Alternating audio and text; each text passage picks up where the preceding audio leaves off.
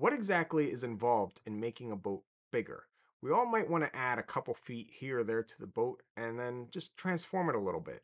But how will that affect the rest of the boat? And can the boat that you have support the boat that you want to make it into?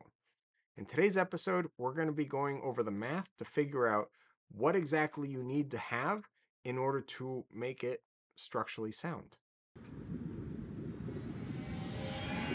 Now, this video is not going to make you a naval architect or give you a degree in mechanical engineering. That is not what this is about. It's very important that if you want to be doing this to your own boat, you don't just rely on YouTube videos. You have to do your reading and you have to learn. And then at the end of all that learning, you then have to talk to someone who knows what they're doing because you might be barking up the wrong tree. So you want to make sure that it's viable what you're trying to do. So some books that I highly recommend reading because they will give you a very good understanding of what it is that you're trying to do here and how it will affect your boat are Skeen's Elements of Yacht Design because this book will give you an understanding of how the boat works. But it doesn't really go into the nitty-gritty details of calculating how big or small something needs to be to accomplish the task at hand. And that is where Dave Gurr's Elements of Boat Strength comes in. This book will go into all of those details. It has all these formulas that I'm using.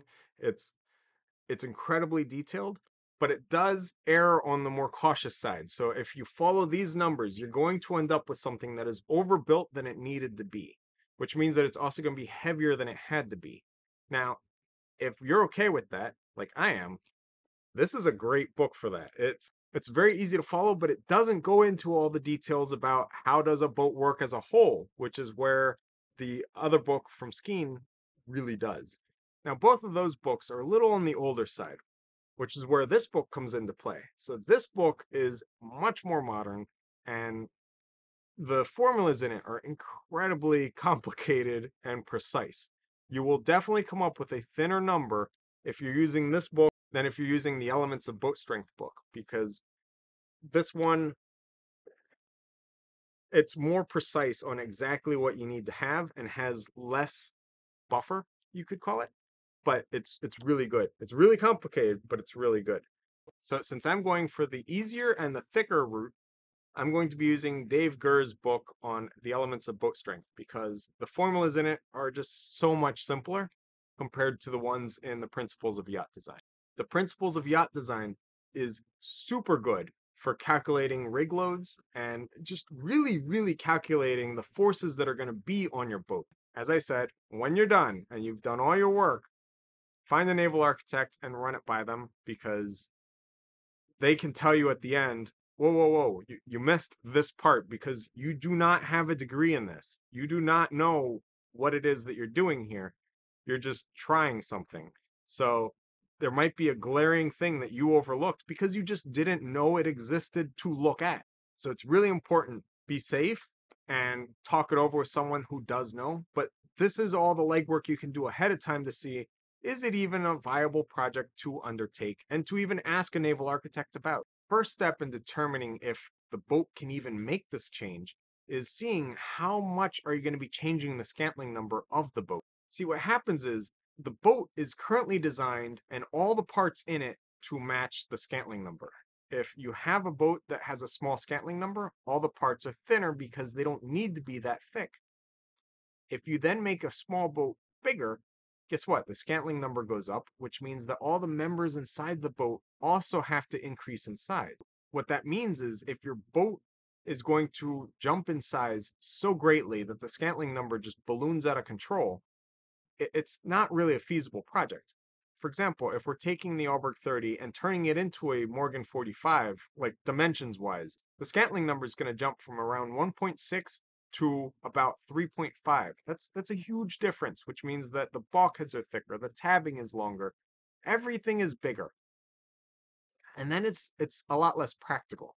So it's important for the first thing that you do is calculate the Scantling number of the boat that you have and the boat that you want it to be. Now, a little trick, if you have an iPhone, turn the calculator on its side and you get a scientific calculator, and it makes all of this math a lot easier to do. It's very important to remember that by changing the boat, you're changing it from the design that a naval architect came up with and said, this is a good boat, and then produced it. And you're making it an experimental boat, a boat that there is only one of, and it's untested. So it's important to remember that while you're making these changes, you need to evaluate the entire boat as a whole, not only the piece that you're adding on. So Windpuff is starting off as an Auberg 30. Now, when we make this transom extension on the back, it's no longer going to be an Auberg 30. It's not the boat that Carl Auberg designed. It's a completely different boat. So we need to make sure that the boat that we're going to end up with is going to be strong enough to support itself. So for the Auberg 30, to calculate the Scantling number, we use 30 times 8.75 times 6 divided by 1,000. That gives us 1.575. For Windpuff, it'll be 34 because we're making it 4 feet longer, times 8.75 times 6 divided by 1,000, and that comes out to be 1.785. So as you can see, there's not a huge jump in Scantling number, which means that we're pretty safe at this point. Now, from the Scantling number, we can then calculate what is the basic shell thickness. Now this isn't the thickness that your hull is. This is kind of the basic point where you then calculate what the thickness of the hull is at each individual area of the boat. So to calculate the basic shell thickness, you simply take the Scantling number, you cube root it, and then you multiply that by 0.25. For the Auberg 30, we get the basic shell thickness is 0.29 inches thick, and for Windpuff, we get that the basic shell thickness is 0.3 inches thick. So, like I said, not much of a difference.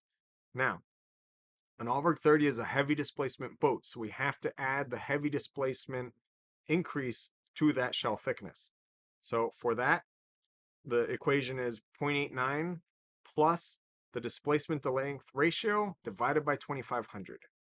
So we put in the math, it's 394.84, which is the displacement to length ratio for an Auberg 30, divided by 2,500 plus 0.89, and that gives us 1.0479, which is about 1.05. So that means that it's a 5% increase to the shell thickness. We add the 5% to the basic shell thickness, and we see that the Auberg 30 goes from being 0.29 to 0.3. And that Windpuff would go from 0.3 to 0.31. Now that's not all. We then need to look at the high stress areas of the boat because those need to be up to snuff. So for that, you want to add another 25% of thickness.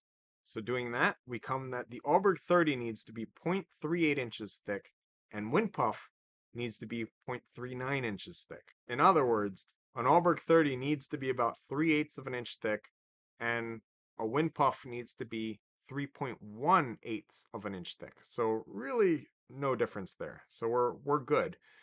And then you look at the actual thickness of an Auberg 30's hull, which ranges from a 1/2 inch thick on the thin spots to 1 inch and 3/16 of an inch thick on the thicker spots. So it's a very thick boat. Being how it needs to be a smidge over 3/8 of an inch and it is already a 1/2 inch thick, we're good. We don't actually need to add anything to the boat to make it strong enough for this addition. So that's the first part. Moving on to the next thing, stringers. Now, stringers run longitudinally. They go from bow to stern, and a boat is supposed to have 10 of them, so 5 on each side. You have one up near the sheer, one at the turn of the bilge, one down near the keel, and then the other 2 between those 3. Now, the Auberg 30 has a much thicker hull than it needs to have, and as a result, they didn't use stringers because it didn't need it. Now, being how I'm making this boat bigger, I'm putting stringers in because I don't know. I'm not a naval architect, so I'm going to play it safe and do the easy thing and just add stringers. Since it doesn't have them, putting stringers in automatically makes the whole thing stronger. So why not do it? Now, to calculate the core size for the stringer, you take 3.12 times the Scantling number to the power of 0.28. So that's a fun one.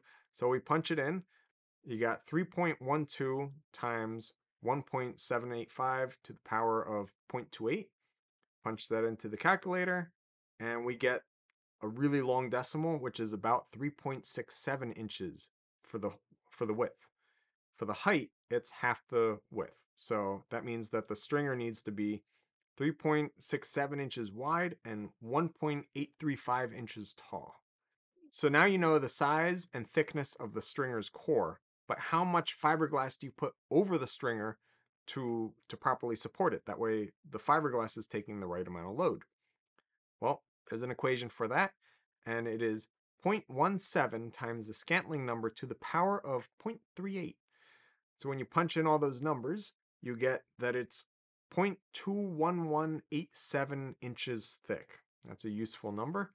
Now, if you're using 1708 from Total Boat like I am, in the last video we did a test where we calculated and tested exactly how many layers gives you how much thickness, and we found that every layer of fiberglass comes out to be 3/64 of an inch thick. So using that, we can then calculate that we need about 4.52 layers of glass, or 5 layers of glass. So what that means is we're going to lay down a stringer that's about 3.7 inches wide and 1.9 inches tall, and then we're going to cover it in 5 layers of 1708. That's pretty much what we learned there. Now the stringer tabbing, we need to figure out how long that needs to be, and there's an equation for that. And it is 10 times your laminate thickness. So 10 times the 0.211 comes out to be 2.11 inches. So pretty much a smidge over, like 2.25 inches running out, you're good. All right, the next thing to calculate is how many bulkheads do we need to have in the boat? Now it's bulkheads or ring frames, either of them will do. How many do we need in a boat that is, of this size? So 34 feet on deck. And from a graph that's on page 46 of this book, 6. So we need 6 bulkheads or ring frames. Okay, so how thick do those bulkheads need to be? As you guessed it, there's an equation for that. So the thickness of the bulkhead is 0.45 times the Scantling number to the power of 0.3. When you punch in those numbers, you get that it needs to be about 9/16 of an inch thick. Now that's the thickness of the plywood for the bulkhead. Next, we need to calculate how wide the tabbing needs to be for the bulkheads. Now the equation for that is really complicated, so it's written down here for you. And it comes out to be that we need to do about 3.75, so 3 3/4 of an inch tabbing run out off on from the bulkhead onto the hull. That's what we need to have there. Now the bulkhead backing is really important. A lot of boats don't have this and they should. So the bulkhead shouldn't actually just jam into the side of the hull, because what happens is it creates a pressure point and that can lead to cracking. It's a stress point on the boat that you just induced. So it's best not to have that. If your boat already has it, it's really hard to change it, so there it is. But if you're building the bulkheads like we're going to be doing, you might as well do them right. So you want to have a backing plate that sits between the bulkhead and the hull to spread out the force. And that backing needs to be 8 times the thickness of the bulkhead. So in our case, that means that the backing needs to be about 4.28 inches wide. So that's going to run all the way around behind where the bulkhead meets the hull. So that's a thing that we need to know, because when we're making this, we need to put it there. So to sum up the bulkheads, we're going to need 6 of them. They need to be 9/16 of an inch thick at a minimum. The backing rings need to be 4.28 inches thick or wide, and the tabbing needs to be 3 3/4 of an inch.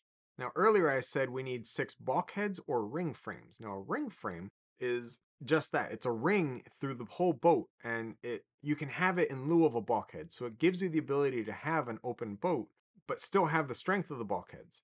Now, in order to get that strength, you need to build a really big ring.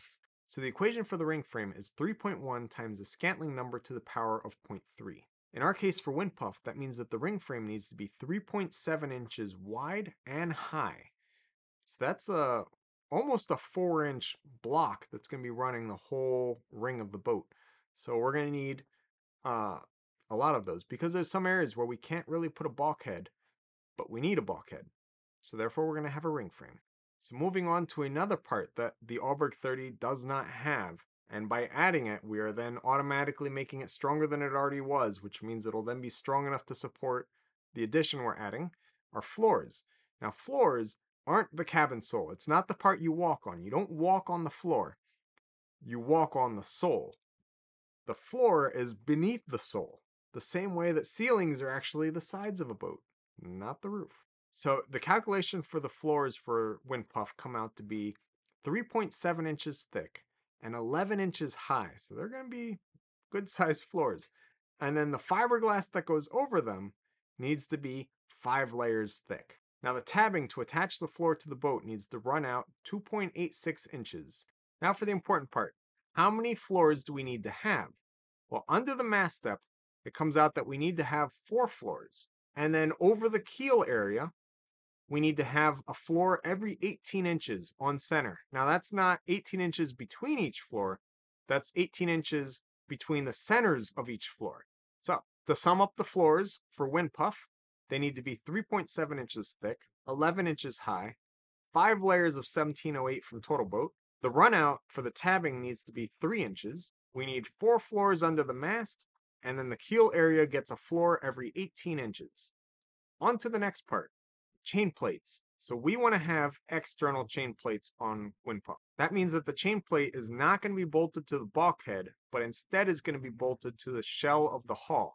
Is that fiberglass strong enough to take the load? That's a really important question, because if it isn't strong enough, you're going to rip your boat, your chain plates, the top side, like it's just going to tear everything apart. It's going to go horribly wrong. So you want to make sure this is okay to do. The equation to figure out how thick the fiberglass needs to be at the chain plate area is 1.3 times the top side laminate thickness. Now that's not your basic shell thickness. That's actually a little thinner than your basic shell thickness. In the sense of overbuilding things on this boat, I'm using the basic shell thickness for this equation. So it's 1.3 times the basic shell thickness, which comes out to be 0.39 inches thick. That's what we need to have for Windpuff. As we already know, the top sides are currently a ½ inch thick at their thin points, which means that we are good. We don't actually need to add any fiberglass to this area to make it thicker, but we can if we want to. Now, how far fore and aft does this extra fiberglass need to go? Well, the answer is pretty breathtaking. It needs to be equivalent to the beam of the boat at that spot. So the beam of the Allberg in that area is about 8 feet, which means that the fiberglass needs to go 4 feet forward and 4 feet aft of each chain plate. So it's a good thing that it's already thick enough so we don't have to worry about this too much. But if you want to make your own boat have external chain plates, this is a very important thing to calculate before you go drilling holes in your top sides. Now the height of this fiberglass is naturally from the shear all the way down the deck to the bottom of the chain plate, and then it has to continue 20 times the size of the lowest bolt.